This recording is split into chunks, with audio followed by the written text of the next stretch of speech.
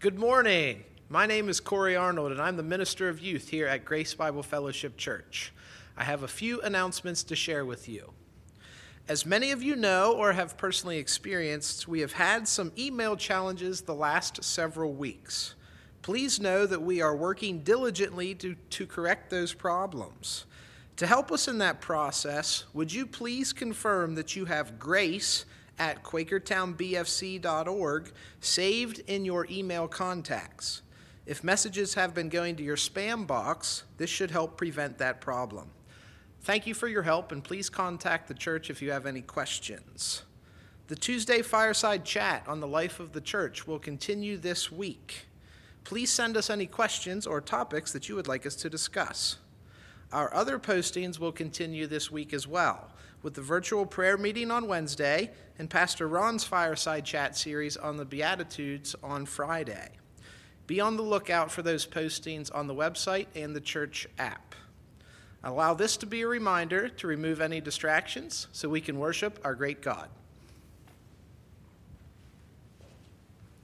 Good morning. I'm Pastor Tim, the assistant pastor here at Grace Bible Fellowship. This morning I'm going to be reading our call to worship and our scripture reading. Our call to worship this morning comes from Psalm 145.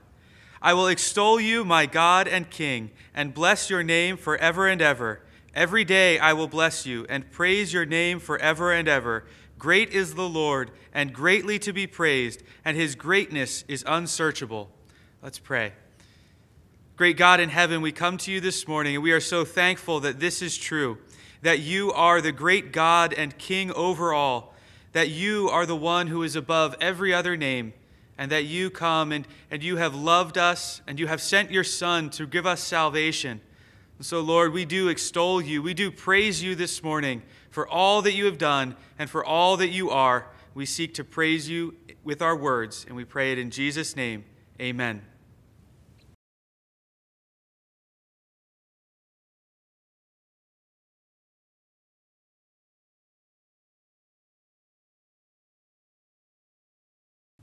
Our scripture reading this morning comes from John chapter 21. I invite you to turn there if you have your Bibles. John chapter 21, we'll be reading the first 14 verses as they will be setting the context for Pastor Ron's sermon. You can follow along as I read, starting in verse 1. After this, Jesus revealed himself again to the disciples by the Sea of Tiberias, and he revealed himself in this way. Simon Peter, Thomas, called the twin, Nathanael of Cana in Galilee, the sons of Zebedee, and two other disciples were together. Simon Peter said to them, I am going fishing. They said to him, we will go with you. They went out and got into the boat, but that night they caught nothing. Just as day was breaking, Jesus stood on the shore, yet the disciples did not know that it was Jesus. Jesus said to them, Children, do you have any fish? They answered him, No. He said to them, Cast the net on the right side of the boat, and you will find some. So they cast it, and now they were not able to haul it in because of the quantity of fish. That disciple whom Jesus loved therefore said to Peter, It is the Lord. When Simon Peter heard that it was the Lord, he put on his outer garment, for he was stripped for work, and threw himself into the sea. The other disciples came in the boat, dragging the net full of fish, for they were not far from the land, about 100 yards off. When they got out on the land, they saw a charcoal fire in place, with fish laid out on it and bread. Jesus said to them, Bring some of the fish that you have just caught. So Simon Peter went aboard and hauled the net ashore, full of large fish, 153 of them. And although there were so many, the net was not torn. Jesus said to them, Come and have breakfast. Now none of the disciples dared ask him, Who are you? They knew it was the Lord. Jesus came and took the bread and gave it to them, and so with the fish. This was now the third time that Jesus had revealed to the disciples after he was raised from the dead. Would you pray with me? Heavenly Father, we come to you now having just read your word, and we are very thankful for what we have read, that Jesus is in fact raised from the dead, that he is alive, that his sacrifice on the cross for our sins was accepted by you, the Father, and that he was raised so that our forgiveness could be assured, so that we could truly be saved for eternity. Lord, we cannot understand all of the will that is yours. We cannot understand all of your ways, but we are thankful because we know that without this, there would be no hope for us. We know that without Jesus coming back to life, we would have no hope of salvation. And so we praise you for what we have read. We praise you for your word, which reveals the truth to us. Lord, we come to you, though, and even as we are thankful, we are reminded that we are not perfect. We are reminded that we needed a Savior to die and come back to life in our place because we bear the punishment of sin, because we are all sinners. So, Lord, we come to you this morning, and we even recognize that though Christ has died, though we have placed our faith in him, yet we still sin, and we still need to confess our sins to you. Even there, we praise you because we know that you are faithful and just, and you forgive us our sins when we confess them to you. Lord, you are so good to us, and you have proven yourself to us time and time again. And so we can continue to place our trust in you. Lord, we think of the times in which we live.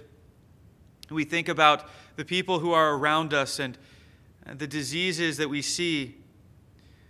We are tempted to become fearful. We are tempted to worry beyond what is prudent.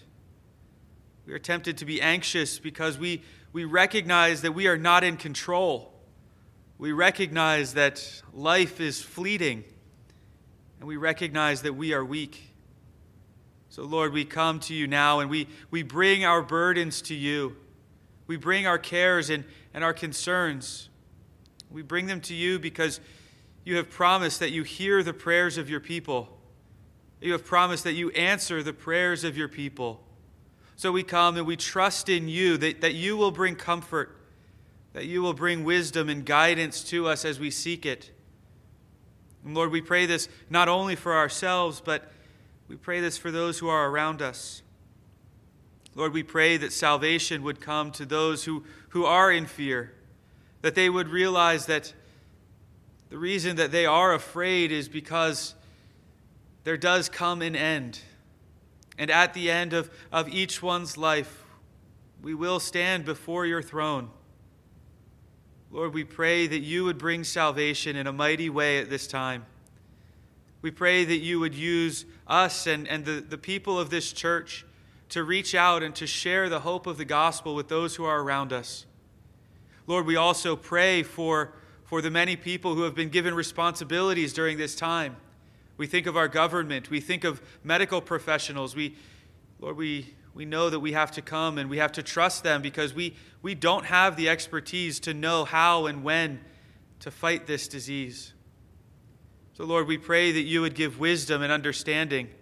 We pray that you would use those who have these gifts, their intellect and their passions and their studies.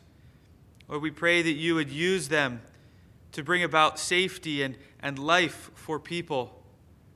We pray that you would help the people of this nation and other nations to be able to trust their governments as their governments work for the good of their people. Lord, you have called us to be good citizens, and so we ask that you would help us in times of uncertainty, in times that lead us to be afraid.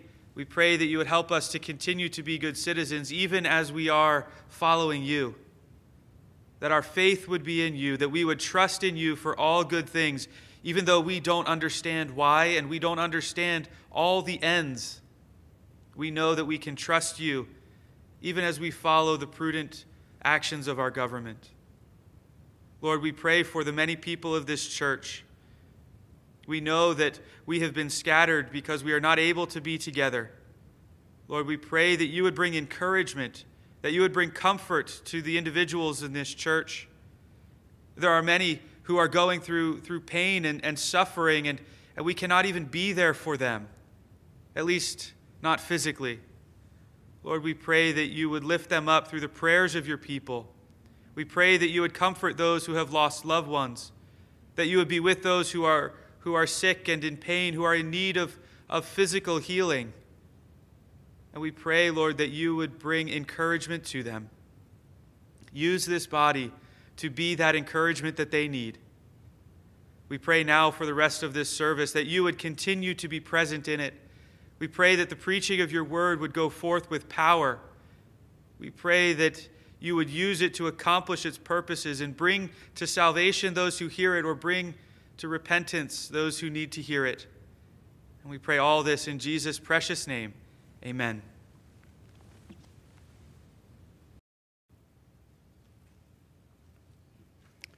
Good morning, dear brothers and sisters in Christ. Pray with me. Heavenly Father, we ask that you would open the book to us. Open our minds to the book. May we hear and understand. May it be driven home that this is your word, which comes with your power and your authority. Open the book to us, we pray, in Jesus' name. Amen. And I would ask that you would open to John's gospel to the very end of it. How do you end a gospel? It would seem that John has given us the perfect ending, a very satisfying ending, at the end of chapter 20. Now, you'll remember that we've been working through John's account of the death and resurrection of Jesus Christ, and tell me this doesn't sound like a fitting way to end a gospel. Now, Jesus did many other signs in the presence of the disciples, which are not written in this book, but these are written so that you may believe that Jesus is the Christ, the Son of God, and that by believing you may have life in his name. That's John 20, verses 30 and 31, and in those two verses, John is telling us that the ministry of our Lord Jesus was much too wide to be fully contained in any gospel or even 4 gospels. There are many more signs or miracles that the disciples witnessed but didn't record. But what we have in the gospels is all true. Beyond that, says John, who as a disciple was one of Jesus' inner circle of friends, what he wrote was written for a purpose, that you and I may believe that Jesus is God's Son, the Savior God sent to those who were dead in their sins, so that by believing we may have life in his name. We must always remember that it is God's intention that we know and trust in the one he has sent, the Lord Jesus Christ, to whom the whole Bible points, and that we live for him who tasted death so that we could enjoy eternal life. But John's gospel, curiously, doesn't have 20 chapters. It has 21. And John doesn't end his gospel with Jesus' resurrection and a note that everything Jesus accomplished was so that we may believe. Instead, John takes us to 2 connected scenes that take place after the resurrection. They take place sometime during the 6 weeks or so when Jesus appeared repeatedly to his disciples before he ascended into glory. John's gospel ends with an epilogue. An epilogue is often what's included after the climax of the story has already taken place. And as we read John 21, we see that several disciples are mentioned, including John himself. He's one of the 2 sons of Zebedee. He often mentions himself, and he does so here as the disciple whom Jesus loved. But ultimately, John's epilogue is really about just 2 characters. There's Jesus, and then there's the Apostle Peter. And we really only understand why John ends his gospel the way he does if we focus on Peter and we focus on Jesus. For this gospel epilogue is about restoration and recommissioning. Ultimately, it is about how Jesus takes broken sinners and reclaims them so that they may be used for his glory. Lessons relearned. In verses 1 through 14, the passage that Pastor Tim read for us this morning, we see that Peter went fishing. He's gone home to Galilee. Peter, it must be said, has by this time seen the risen Jesus. He knows that Jesus has risen from the grave. When Jesus appeared in the place where his disciples were hiding behind locked doors, Peter was there. He saw the Lord. Further, Peter saw Jesus restore Thomas. Thomas, you remember from last week, had denied that the resurrection of Jesus Christ had taken place. He had said in front of Peter and the other disciples, "Unless I see in his hands the mark of the nails, and place my finger into the mark of the nails, and place my hand into his side, I will never believe." But Peter also saw how Jesus graciously appeared to Thomas and invited Thomas to place his hands in the nail print and in Jesus' spear-pierced side. And Thomas had declared, "My Lord and my God," and seeing, the doubter had been restored. Well, that's the doubter, but what about the denier? Peter had witnessed the compassionate, forgiving, restoring heart of Jesus to Thomas, but he had not reckoned that the same forgiveness was available to Peter. So he went home and he went fishing. What we read in the first few verses of chapter 21 is not to be seen as Peter home on a rest break saying to some of his fellow disciples, "Let's go on a fishing trip." Kind of like you or I might maybe ask a friend, "Well, I've got this favorite fishing hole where we can catch trout. Do you want to come along?" No, this is Peter returning to his former life. Before he met Jesus, fishing was what Peter did. It's how he fed his family. But then he met Jesus, and Jesus had called him saying, "Follow me, and I will make you become fishers of men." Peter followed. He still fished, but now he fished for the souls of people and as a disciple of Jesus. And Peter got a new name. In John 1, verse 42, Jesus said, "So you are Simon, son of John. You shall be called Cephas," which means Peter. Peter, a stone. A rock. That would be his spiritual name. In every listing of the disciples, Peter's name comes first. But as the disciples go fishing, Peter's discipleship to him seems like a very long time ago.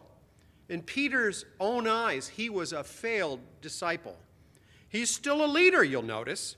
When Peter says in verse 3, "I am going fishing," all the others say, "We will go with you." That's a leader for you. Peter is still a leader. And so they're out in the boat, out for a night of fishing. Now, why? Why had Peter gone back to fishing? Because in his own mind he had failed as a disciple, and because fishing was the one thing that Peter felt he had not failed at. He had failed as a disciple. What's the last scene we have of Jesus and Peter together before this time? Well, you go back to Mark 14 if you wish. Right after Jesus instituted the Lord's Supper, he declared that his departure was at hand. But when Jesus said to the disciples, "You will all fall away, for it is written, I will strike the shepherd, and the sheep will be scattered," Peter loudly protested, "Even though they all fall away, I will not."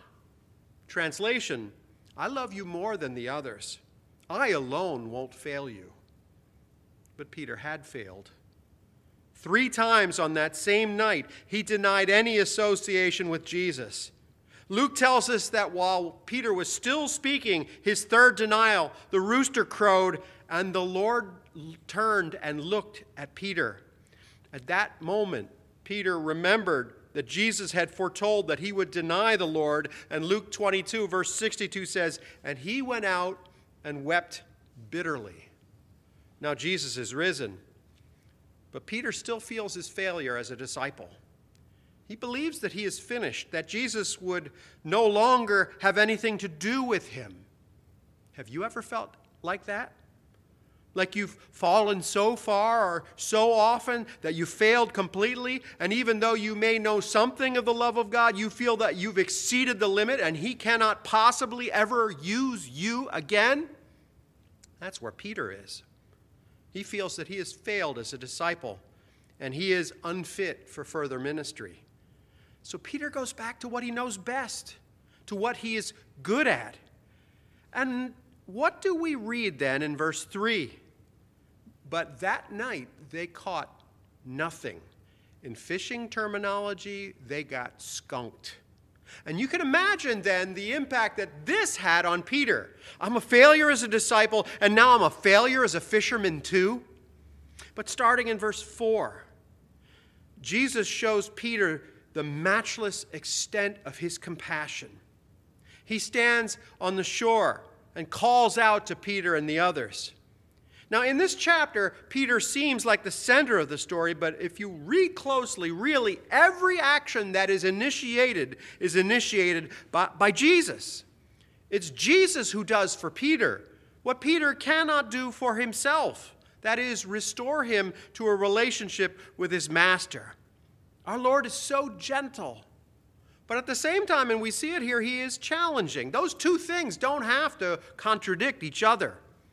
Jesus knows that there are some things in Peter's life that need to be dealt with. But at the same time, this is the same Lord of whom the words of Isaiah refer to when it says of Jesus, a bruised reed he will not break, and a smoldering wick he will not quench. Our Lord is gentle. Even when our Lord is direct, he's gentle. His purpose is to restore, not to destroy. So let's see how he does this with Peter. One of the first things Jesus does is he reminds Peter that he cannot go back to his old life once he started following Jesus. He stands on the shore and says, "Children, do you have any fish?" Now, Jesus knows they haven't caught anything. But Peter needs a reminder of his failure, that without me, you can do nothing. Peter, if you think you're going back to your old life, you cannot.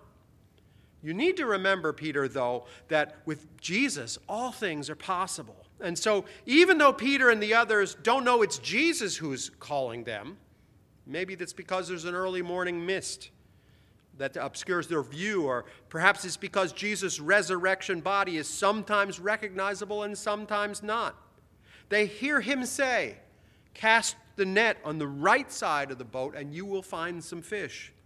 They do, and they go from skunk to so successful that they struggle to haul in the nets. I love John's eyewitness eye for detail. There were 153 fish, exactly. Not 152, not 154, 153. Now, why is that important? Well, it isn't really. Other than for the fact that the details support the truthfulness of the story. I've never been on a fishing trip where I didn't count the fish I caught. And obviously, they'd count them up, so they divide the fish evenly between the fishermen. Now, what comes to mind for many of us, even as we think about the details of this, is probably what also came to mind for Peter and John and the others that day, that this is déjà vu. For there had been another time when they fished all night without success. You can read about it in Luke chapter 5. According to Luke 5, Jesus had called to them and had even used one of their boats as a venue to teach the crowds. And when he was finished teaching, he said to them, "Put out into the deep and let down your nets for a catch." They humored him on that day. Who was he, a teacher, to school the fishing experts? But they did what he had said. And you remember that the fish practically leaped into the nets. On that day, Peter had been humbled. He had fallen at Jesus' knees and had said, "Depart from me, for I am a sinful man, O Lord." But Jesus had not departed. He had called Simon. He gave him a new name, and Peter left everything to follow him. With those memories striking home, John says to Peter, "Peter, it's the Lord." And Peter dons his outer garment he had stripped for fishing. He puts on his outer garment and he throws himself into the sea, propelling himself to where Jesus was on the shore. What's Jesus doing? Well, as we read, he's making breakfast and inviting the disciples to join him. This is a fascinating detail. First, there's the resurrected Jesus for whom locked doors are no deterrent, but he's also eating bread and fish with his friends. And second, if you read closely, while Jesus asked them to bring some of the fish they've caught, it would seem that breakfast is already prepared, that Jesus feeds them with the fish he provides, not with fish they've caught. He's saying, "I will provide all that you need." Here's a lesson that Peter needs to relearn. On your own, Peter, you can do nothing. You won't succeed on your own. You can't even go back to your old life and succeed in the thing that used to provide for your needs. No, you need to listen to Jesus. You need to trust in him. If you trust in him, he will provide for you. Your success, Peter, in life, your success is linked to him. When Peter and the others listen to Jesus, they go from fruitless to fruitful. Peter knew this once. The fact that Jesus is showing him again indicates that the Lord is not finished with him. This is for us too. Failure, even grievous failure, is not the end of the road with Jesus. He died, may I remind you, for sinners. He loves to forgive sin. The second time, the third time, the fourth time, as many times as it takes, as many times as we confess our sins. That's how many times our Lord Jesus forgives. And he delights in reclamation projects, which is what Jesus does next with Peter.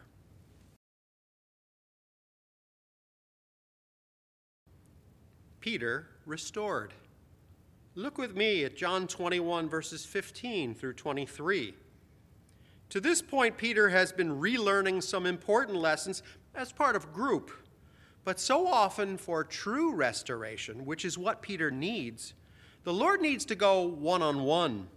One of my favorite Scottish preachers, Eric Alexander, says, "Here is Jesus, rather like the school teacher who confronts the whole class, and then he moves down through the rows and sits down alongside just one pupil, Simon Peter." This is what we see in verses 15 through 23. Read it along with me. When they had finished breakfast, Jesus said to Simon Peter, "Simon, son of John, do you love me more than these?" He said to him, "Yes, Lord, you know that I love you." He said to him, "Feed my lambs." He said to him a second time, "Simon, son of John, do you love me?" He said to him, "Yes, Lord, you know that I love you." And he said to him, "Tend my sheep." He said to him the third time, "Simon, son of John, do you love me?" Peter was grieved because he said to him the third time, "Do you love me?" And he said to him, "Lord, you know everything. You know that I love you." Jesus said to him, "Feed my sheep. Truly, truly, I say to you, when you were young, you used to dress yourself and walk wherever you wanted. But when you are old, you will stretch out your hands, and another will dress you and carry you where you do not want to go." This he said to show by what kind of death he was to glorify God. And after saying this, he said to him, "Follow me." Peter turned and saw the disciple whom Jesus loved following them, the one who had been reclining at table close to him and had said, "Lord, who is it that is going to betray you?" And when Peter saw him, he said to Jesus, "Well, Lord, what about this man?" Jesus said to him, "If it is my will that he remain until I come, what is that to you? You follow me." So the saying spread abroad among the brothers that this disciple was not to die. Yet Jesus did not say to him that he was not to die, but "If it is my will that he remain until I come, what is that to you?" It's been suggested that this exchange between the Lord and Peter takes place as they're walking along the shore after breakfast, with John walking behind, just close enough to hear what they're saying. That is entirely possible. In fact, I like that kind of picture.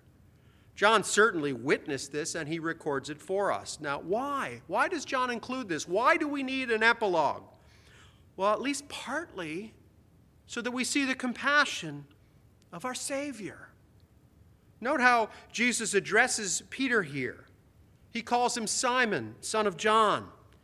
That's what Jesus had called Peter at the start, his old pre-disciple name. Peter had gone back to his old life, and Jesus called him by his old name. But Jesus wasn't finished with Peter. And so he asks a question. Do you love me more than these? Well, more than who? What? Who's the these? Now, we could imagine Jesus just sweeping his hand over the whole scene and including Peter's friends, fishing, the whole lot. But that's probably not what Jesus is saying. He's asking Peter about the quality of his love. Remember when Peter had said, even if everyone else falls away, I never will? That is equivalent to saying, I love you more, Lord, than all the others do. And so when Jesus says, Simon, son of John, do you love me more than these? He's asking Peter, do you still boast that you love me more than the others do? This is about love. It's about love for Jesus. 3 times Jesus asked Peter, do you love me? Now, much is made of the language of love in this passage. We don't see it in English because we have just one word for love, love. But in Greek, the language here alternates between 2 different words. It alternates between agapao, agape, the highest form of love, the kind of love that is especially descriptive of God. When we read in 1 John 4:8 that God is love, or in 1 John 4:19 that we love because he first loved us, that's agapao, that's agape. James Montgomery Boyce, he calls agapao 100% love. And Jesus asked that of Peter the first 2 times. He asked the question, Simon, son of John, do you love me? By the second time, though, Jesus asked the love question, he drops the words more than these, and he just asks, do you love me? This is the most important question there is, not only for Peter, but also for us. Do we love Jesus? That's what he wants to know and to hear more than anything else, that we love him. Everything else that follows in the Christian life flows from loving Christ. But there's also a second word for love that appears throughout this exchange between Jesus and Peter in verses 15 through 17. It's the word phileo, from which we get philanthropist, and even, believe it or not, Philadelphia. It's a word that means love. Dr. Boyce explains it as 60% love. I don't want to make a big deal out of it, other than to say it's important to note that phileo love is still love. We cheapen phileo by substituting the word like. When Jesus asked Peter, do you love me? Do you agapao me? And Peter responds, as he does all 3 times, with I phileo you, Lord. Peter is not saying, Lord, I like you a lot. He's professing to love Jesus. But by the third exchange, Jesus changes love words. In verse 17, the third time he asked Simon, son of John, he asked, do you phileo me? Now, is Jesus lowering the standard that he's holding Peter to? Perhaps, but I don't think we should make that much of the change of word. Jesus is still asking Peter, do you love me? And hear Peter's answer. What does Peter appeal to? Not to his own performance, not to his own merits. He appeals to God's omniscience. He says in verse 17, Lord, you know everything. You know that I love you. And that's exactly right. God does know everything. That means that God knows if our love for him and his Son and his Spirit is genuine or false, deep or skin deep, or really non-existent. We read in verse 17 that Peter was grieved because Jesus asked the love question the third time. My friends, it's not the repetition that grieves Peter per se, but the symbolic meaning of that third question, because Peter, of course, had denied Jesus 3 times. And so 3 times Jesus asked, do you love me? Peter gets it. It pierces him to the quick. Is Jesus being cruel with what he's doing? My friends, Jesus is never cruel. God is never cruel. In fact, it would have been far more cruel for Jesus to let Peter keep going on as he was, perhaps even thinking that he was forgiven, but no longer of any real use to the master. That is a misconception that many Christians have, that because of our sins, Jesus can't or won't use us. Nonsense. That's not true. Peter is exhibit A of our Lord's forgiving love. This is such a marvelous exchange. And it's so very comforting to those of us, to all of us, who have failed the Lord time and again. We have a Savior who forgives. and grant second chances and third chances and fourth chances and on and on and on. He forgave Thomas, the doubter. And here he forgives and recommissions Peter, the denier. With every one of Peter's confessions that he loves Jesus, whether it's 100% love or even 60% love, Jesus says, "Good, I know you do. Now I've got work for you, Peter." Now what is that work? We see it here.